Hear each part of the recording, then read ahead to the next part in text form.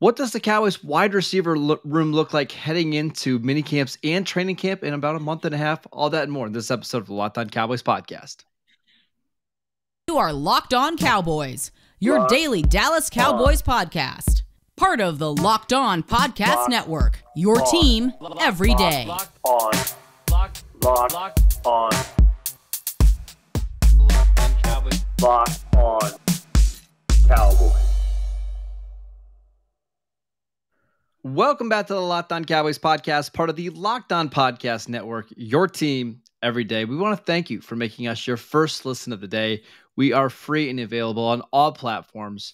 And today's episode is brought to you by betonline.net. BetOnline has you covered this season with more props, odds, and lines than ever before. BetOnline, where the game starts. I am Marcus Mosher. You can follow me on Twitter at Marcus_Mosher. You can follow Landon on Twitter at McCoolBCB. Landon, what's going on today, sir? Not much. We're making our way through our positional check-ins before training camp, and as OTAs are kind of roaring on, and we have definitely reached an interesting one. Wide receiver is a position that has been much talked about in the offseason because of all the changes. There's some new faces, so there's a lot to get to here. So let's just go ahead and dive right into it. We got like 8, 9, 10 receivers that we want to talk about. We want to spend enough time on each one. Let's start with CeeDee Lamb. I think the expectations surrounding Lamb this year is that he's going to have a monster season. But what exactly is he capable of? Do you think he's capable of being a top 5, top 3 receiver in the NFL? Or is it more likely he falls in that 10 to 12 range? I mean, I think it depends on what we're kind of judging this by. I think he has the opportunity, and I think I'm not alone in this, just like looking at, and not to get too much into fantasy football, but looking at some of the folks that are big into projecting this sort of thing. I mean, I think you look at the target share percentage that he's looking at this year with Cooper gone. I think you're looking at the skill set jump that he's likely to have going into this year. I think that there's an opportunity that, CeeDee Lamb could potentially lead the league in receiving this year. I mean, just because of his talent level, the targeting, all that, could add up into a very big season for him. So I don't know if that means that he's the best receiver in the league, but I think that means that he's kind of in that top echelon of receivers that, is getting a large majority of the defense's focus and is getting a large majority of the offense's focus as well. Yeah, I think for me, it's not going to be so much the big games because he's going to have monster games this season. Like there's going to be a handful of games where he goes 130 and 2 touchdowns. Like those are just going to happen when you're getting targeted as much as he will be. I think the thing for me is, can he limit the amount of games in which he's basically a non-factor? Like for example, there was 4 games last year where he had fewer than 45 receiving yards. Those kind of games can't happen. And I think the Cowboys are going to do a better job of making sure he's involved. But he's got to be somebody every week you can count on, hey, he's going to get me 7 catches for 95 yards. Like that's kind of the stuff that they need from CeeDee Lamb. It's funny because, Mike McCarthy the other day was talking about, the kind of elite moniker, right? And he was talking about it in conjunction with Micah Parsons, but I think it applies here as well. A kind of, forgotten part of being elite is elite consistency, doing it day in and day out, having that high level of performance. When you're elite, it doesn't just come and go. Like it's something that is done every single day. It's something that is relied upon. So I think that's really what we've seen from CeeDee Lamb throughout his early part of his career is that he has elite skills. He does elite things. The part that we need him to kind of step into before he becomes that top tier kind of echelon receiver is the elite consistency, doing it every week. And I look at like Cooper Kupp last year, who led the NFL in receiving yards. He had 7 games with at least 120 receiving yards. That's great. In all those games, he had double-digit targets. But what's even more impressive is he had 1 game all season with fewer than 90 receiving yards. He's just got to be at a point where he's so good that the Rams can't justify not getting him 10 targets in a game. Right. And he finds a way to be productive no matter what the coverage is. That's what the Cowboys need from CeeDee Lamb, where they can bank on it every single game, getting that 80, 90, 100 yards, as opposed to like what maybe the Cowboys didn't get from like Dez Bryant, 5-6 years ago, where Dez would have some amazing games and then he'd be 2 for 23. And frankly, we could say the same thing about Amari. Amari did that way too often for the Cowboys, right? Yeah, I mean, I think that's the thing is you're trying to find something to hang your hat on, right? You're trying to find a level of consistency, someone that you can run your offense through. I think at times what the Cowboys found is that they had so many choices last year that when it came time to like have something to rely upon, they struggled there. Yes. They struggled to find an easy. We talked about it, an easy button, a play that works consistently, a play that they can get assured third down on, a play that they can feel comfortable going to when things are not going their way. It felt like it was like they were being pulled in so many different directions, trying to serve so many masters and try to get too many people the ball that when it became time for like needing that person to step up and make a play, there wasn't any one player that was getting the ball consistently enough to kind of be the man. So I think that what the Cowboys have done this offseason is clearly cleared off the runway, and they are planning on loading CeeDee Lamb up with a bunch of targets this year and seeing what he does. And the good thing about that is CeeDee Lamb's contract's coming up here in a little bit. If you're going to pay him like a late receiver, better start producing like one. So We'll see. All right, next one, Michael Gallup. A lot of people are getting really worried about Michael Gallup not being ready in week 1, and they're worried about the Cowboys wide receiver core this season. I honestly don't worry about it that much because Gallup will be back, and he should be back for the majority of the season. But what are you expecting from Gallup when he returns to the field in a bigger role? Because I do think the Cowboys are going to ask more of him now going into year 5. Yeah, I mean, I think similar to Cooper, right? I mean, I think you're going to distribute those. I think Cooper had something like 100 targets last year or something like that. So you're going to redistribute those targets amongst the guys that you have on this team. They're not just like all going to get dumped in Jalen Tolbert's lap and say, okay, you figure out how to do something with these 100 targets. Likely what they're going to do is give a large percentage of those targets to CeeDee Lamb, as we just mentioned.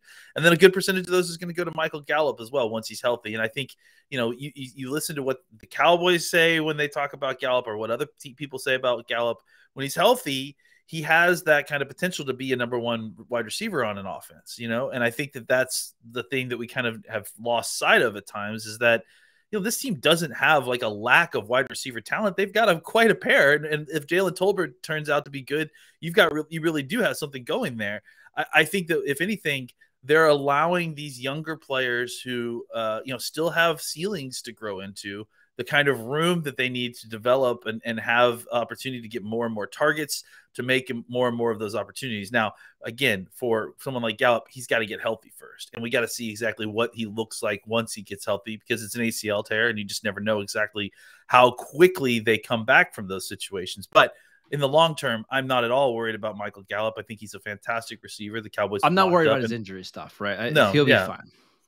I'm more worried about the rest of his game, right? Like I want to be careful how I'm saying this stuff. I think he's a really good deep ball receiver. He has an outstanding ability to create separation down the field. He makes some acrobatic catches. I am a little bit worried about the rest of his game. Like I think he needs to be a more polished route runner underneath, and we'll see about. He has always been pretty good after the catch, but because he's always been like the wide receiver 2, wide receiver 3, he hasn't always had to be the most polished guy. I think the Cowboys need him to be better in that area this year.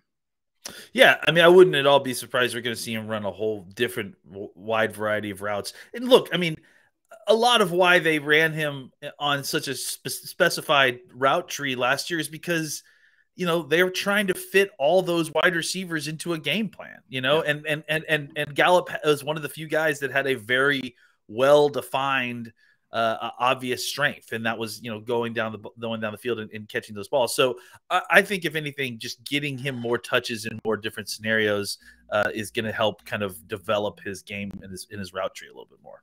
All right, we're going to continue to talk about these Cowboys wide receivers a little bit down further on the depth chart.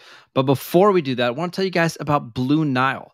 Whether you're ready to pop the question or you're celebrating a milestone moment, find jewelry that is unique as her with the modern convenience of online shopping at BlueNile.com.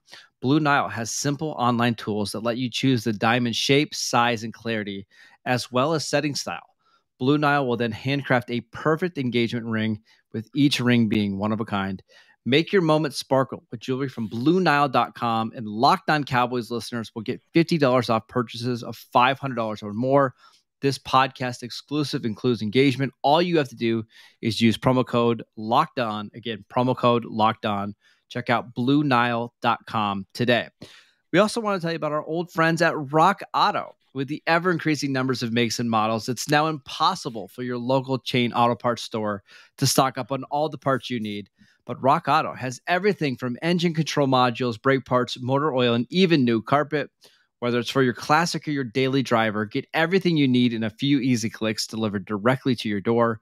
Best of all, prices at rockauto.com are always reliably low. So go to rockauto.com right now and see all the parts available for your car or truck. Right, Locked On in the How Did You Hear About Us box, so they know that we sent you. Amazing selection, reliably low prices, all the parts your car will ever need. Visit rockauto.com today. All right, let's talk about James Washington, a veteran receiver coming over for the Steelers, likely going to play a big role early in the season while Michael Gallup gets healthy. What are you expecting from Washington in his first year with the Cowboys? Well, I mean, I think that's, the kind of initial thought, right? Is that, you don't really know exactly what Gallup's timeline is. You hope that he's going to be back, hopefully after the first few games, maybe after the first month. The idea with Washington is that he comes in and he can provide some good snaps, some good targets early on while you're waiting for Gallup to kind of get back into the roster. And then once Gallup's back on, he still can, kind of split time until Gallup feels, fully comfortable there. I just think that they liked the idea that he's kind of a down the field receiver a little bit. He can, he has, that's one thing. Again, much like Gallup, Washington has had a very kind of defined skill set of being able to get down the field, being able to go up and get the football. I think that that's kind of a very easy one-for-one translation for Washington into Gallup's role. And then, beyond that, I don't know that they have anything specific for him. Like, I think that if they were to get more than that out of him and be pleasantly surprised, I wouldn't be, shocked, I guess, if he was part of a down roster rotation once Gallup got back. I think it also depends on how some of these other guys on the roster show up. I think it also depends on if the Cowboys end up going out and getting a veteran wide receiver, which I think is still kind of in play at this point. So it's not a great start that he was in a walking boot. He's been dealing with tendonitis. None of those things are great. But I also not terribly concerned because he's a veteran. I don't think he's going to have any issues kind of getting up into the playbook and that sort of things. But I do think that you need a guy to be in there and kind of just to help facilitate some of these practices, because otherwise, you've got Simi Fehoko, you've got Vasher running with the ones, and those guys are great. And I'd like getting those guys reps with the ones. But at the same time, you would still love to have kind of an upper echelon or a higher tier of wide receiver kind of helping you facilitate practice with Dak. I feel like he has one of the bigger ranges on the Cowboys team this year, because I could certainly see a situation where we're going into week one. He's one of your starting outside receivers because Michael Gallup's not ready. Jalen Tolbert's a rookie. And all of a sudden against Tampa Bay, Tampa Bay's they're doubling or bracketing CeeDee Lamb, and it's James Washington that gets 9 targets in that game. Like that's very realistic, right? Yeah. And it wouldn't be shocking too. Like he goes from playing with Mason Rudolph, Devlin Hodges, Josh Dobbs, Ben Roethlisberger, and all of a sudden he gets with a good quarterback and he takes off. Yeah. But I also could see it landing like, hey, if Michael Gallup is ready by week 1 and Jalen Tolbert looks ready to go, and the Cowboys are excited about Simi Fehoko, and Noah Brown continues to be like that number 5 receiver on the roster, maybe he's not even on this team because he's played 6 total special team snaps over the last 2 years. Like he's not going to help you on special teams. So there's an outside chance that he's the number 2 receiver to start the year, and there's a decent chance that he's not on the roster either. Honestly, it feels more and more every day that it's just like he's just strictly an insurance policy, because you're right. Yeah. He's not going to provide you anything as a down roster guy. It's not like, later when if everybody was healthy, that he would necessarily beat out Noah Brown for a down roster spot because he can't play special teams. And Noah Brown he's not the blocker that Noah Brown is either. So like in those certain packages where you need to come in and block a linebacker, he's not going to do that. So yeah, it's very precarious. And again, I think it's why they're not afraid to go ahead and bring in another. Like there's been talk about potentially bringing in another veteran wide receiver, because is they got a guy on a cheap deal that they felt like could have some potential for upside there. But I don't think that they're beholden to James Washington at this point. So he feels like a placeholder until somebody gets healthy or somebody's ready to go. Yeah, it's like the very bare minimum bottom. Like, this is the floor. If they can improve on it, they're not going to be afraid to. But this is like, hey, at the very least, James Washington is here to facilitate the game if Gallup isn't back and if we can't get anybody else. All right, let's talk about their third-round rookie, Jalen Tolbert, who has missed the last 2 weeks of OTAs due to hamstring tightness. The expectation is he should be ready to go for minicamp and certainly by training camp. What do you expect from him as a rookie? It's tough to know. I mean, it's a situation where you have a guy who has a kind of a reputation of being a very well refined receiver coming out of college. He's very mature. He definitely has some upside because he hasn't been playing the position terribly long. So I think that there are some aspects of his game that are probably more ready to go than the average wide receiver, but there's definitely aspects that are probably lagging behind as well. So, and then you factor in the fact that he came in from a different level of competition. I just think it's a learning curve that's kind of hard to see for people like us that aren't getting to see him day to day, and especially since he didn't get a chance to practice in OTAs, we're not kind of getting any peeks or any kind of whispers of exactly how he's doing. So it's very difficult to say. And again, I mean, you talk about one of the. You talked about like the widest, spectrum range, of outcomes. Yeah, the range of outcomes. Tolbert still is really wide to me, right? Because I think he could maybe continue to struggle with injury stuff, really struggle to get on the field late, and then just can't quite get into the playbook, can't quite get onto the field the way you want him to. He could pick it all right up and start week 1 as your wide receiver 3 and maybe even 2 because he's so impressive. I mean, I honestly think that those are outcomes that could happen, but it's hard to tell exactly where he's going to fall on that kind of range as it is right now. But the fact that he's missed 2 weeks worth of OTAs, and maybe not 2 weeks, because I mean, I think that last OTA he was doing some stuff, but it just wasn't everything. Yep. I think that's obviously not a good sign for the kind of latter part of what I suggested. But I don't think it's outside the realm of possibilities that he still is a guy that is seeing significant snaps against Tampa Bay week 1. I wouldn't be surprised if he's a little bit on the Michael Gallup kind of career path where, Gallup didn't play a lot in the first 4 or 5 weeks of his career, but he would make a splash play every once in a while. You remember his long touchdown he had against Washington? I think it was right before the bye week.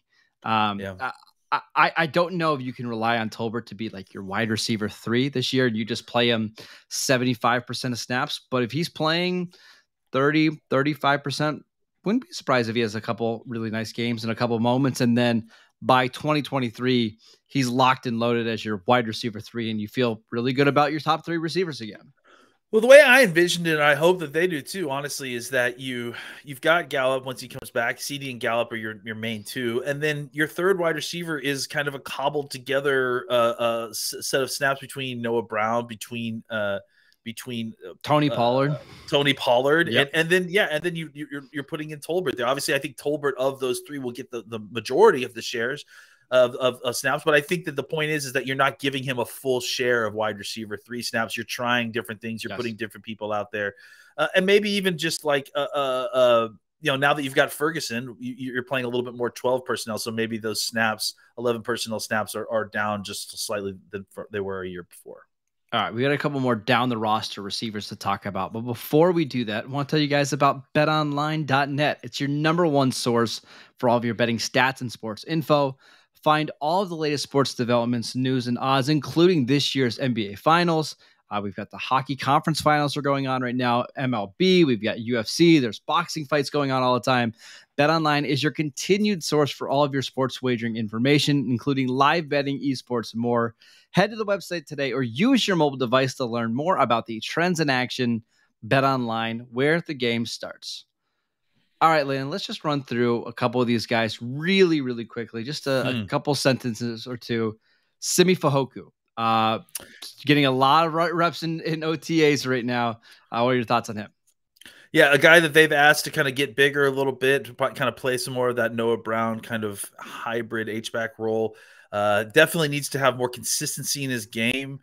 It'll be interesting to see exactly where he ends up, but I think he's kind of in competition to be sort of the new Noah Brown, maybe with a little bit more receiving ability and a little bit less of the special teams blocking ability. Speaking of Noah Brown, he's somebody whose receiving yards, targets, yards per catch have gone up every season that he's been in the NFL. Wouldn't be shocked if he sees a little bit bigger role in the offense. He's certainly somebody who's close to Dak Prescott. If he's your wide receiver 4 this year, I don't think that's anything to worry about. Yeah, I think that, he's a guy that he has physical skills. I mean, he's quite a physical specimen. If you look at his numbers when he came into the league, he was also very, very young. He was friends with Zeke at Ohio State. That's actually probably likely how he got drafted, to be honest. But I think that he's shown that he's grown a little bit every single year. If you can get him to kind of develop even just a little bit more as a wide receiver, he has a physical skill set that is impressive. I think he's tough as nails. Oh my gosh, is he tough? Get him the ball get him the ball in his hands on the move, and I think that he's gonna, especially in a situation where he's the down roster matchup, right? You got him out on the field with a bunch of other guys, and he gets lost, and somehow he's on a safety or on a linebacker. Get him the ball in the move and let him pull away, because he has that kind of ability. But as for now, he is your special teams ace on this wide receiver roster. There's a very high likelihood that he's obviously making the team this year, unless Simi Fehoko takes several big steps away from him. Yeah, Noah Brown's going to be on this team. He just plays too important of a role, and he just gives you such a high floor for your third receiver, right? If you need him to come in there and block and catch stuff, whether it's on the little PA rollouts or down the field or in the slot, he can do all that. He had some really nice plays last year. So, all right, let's move on. TJ Vasher, somebody that we didn't get to see at all in training camp or preseason last year because of an injury. If you aren't familiar with Vasher, he is a 6'6", 200-pound receiver. He is skinny, but a huge catch radius. Yeah, I thought you were going to call him an albatross, because he certainly looks like an albatross. I mean, he's got the largest wingspan, I'm pretty sure, in the history of the combine for a wide receiver, if I'm not mistaken. I mean, it's absolutely enormous. He's huge. He's huge. I mean, and I think that's an interesting body, an interesting skill set. He has incredible catch radius that obviously goes along with that wingspan. He's a different type of player than some of these other guys. I think he's going to be a guy that could be potentially a real red zone threat. He's a guy that just, he's going to be able to use that size to his advantage. I mean, the thing is learning the route tree, learning how to separate, learning how to kind of get some use that physicality in a way that's actually beneficial in route. It'll be interesting to see how they use him a little bit. I'm very interested to see what he looks like in OTAs, because he definitely needed to take a step. But if he has taken a step and it's enough that he's earned some playing time, he gives you another kind of club in your golf bag that maybe you didn't have previously. A kind of red zone, big catch radius type that is still kind of slightly different than the Gallups and Simi Fehoko types. When's the last time the Cowboys have had a receiver that's been this big, like 6'4" or bigger? It's been a long time. Yeah, I mean, they don't normally go for those kind of real big body types. So 6'5", this one's 5'8". Yeah, and again, like with arms that are way longer than his height. So he is very different than the Cowboys normally have. I'm trying to think, like it was what's the guy that we went to Miami? Hearns. How tall was Alan Hearns was like 6'2". So they honestly 6'3"? They have not had a receiver like this in a long time. Well, I mean, CeeDee Lamb grew 3 inches this offseason, so maybe he's no, I'm just kidding. No, yeah, you're right. They don't have a lot of tall receivers like this. Yeah. All right, let's move on to some other ones. We talked about Dontario Drummond and Ty Freifogel in a previous podcast. Go check those guys out. But Drummond, really more of a slot receiver with very below average speed. Freifogel had huge production 1 year at Indiana, but otherwise kind of lackluster career. Any shot either of those guys make the roster? I mean, we've been hearing that Freifogel looks pretty decent, which is, again, I just didn't see it with his tape, so maybe I'm missing it with him. But I mean, again, like we're going to see a lot more in training camp. What these guys do. I think that's where they'll get the best chance to shine. Yeah, and the only other receiver that's really worth mentioning is Brandon Smith. He's a guy that the Cowboys signed last year out of Iowa. Very similar body type, play style to Noah Brown. Really good after the catch. He had some moments in preseason in training camp, but I'm really curious to see what he looks like in year 2. Yeah, he's a guy that, another guy kind of like Vasher who had very kind of intriguing physical attributes that you wondered, what's a year of development going to look like with this guy. Just a physical specimen, big, strong, dangerous after the catch because of his size and his ability to break tackles. I think you hope that he could be a special teamer just based on his, physical skill set and his body.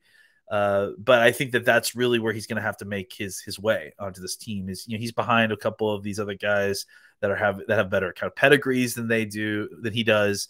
So he's really going to need to have a good showing in training camp and OTAs to kind of prove that he deserves a spot on this team, because, like I said, it feels like they've got 3 or 4 guys that are all kind of in the same sort of mold.